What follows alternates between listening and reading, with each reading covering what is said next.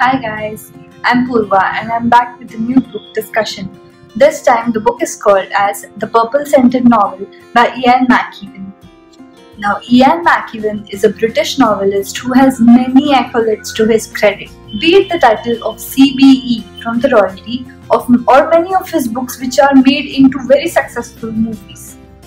Some of his famous works include his book Atonement, which was successfully made into an Oscar-winning movie, or his play called The Imitation Game, which is based on the life of the great Alan Turing. It was written in the year 1980.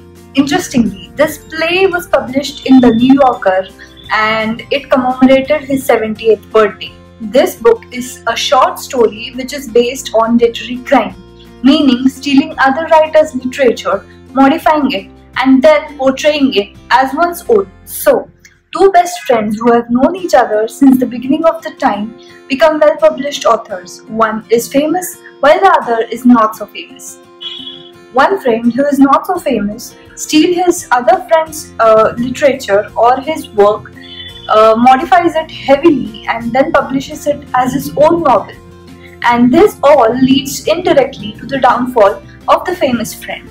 But the writing is so witty, sharp, and up to the point that you, the reader, create some sort of sympathy towards the thief himself.